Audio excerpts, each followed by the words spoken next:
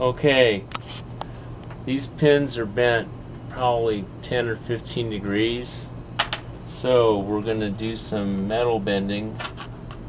Crooked it is. Do you see the bend? Okay. Okay. And this was the little propane torch that Garo gave us before he moved away to parts unknown. He gave us a little propane torch, and it's really good for heating up fiber foam pegs. Red hot on the tip, about where the bend is. Okay, this one's really red hot, right?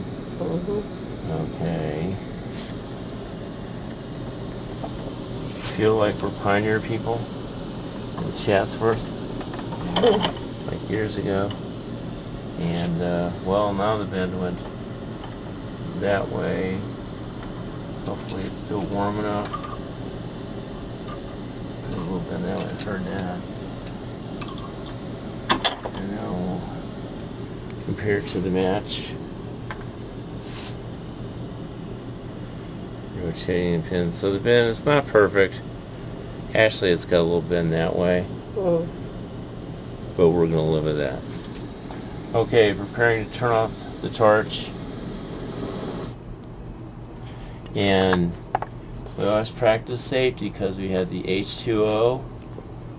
And now let's get a picture of our cinematographer Andrea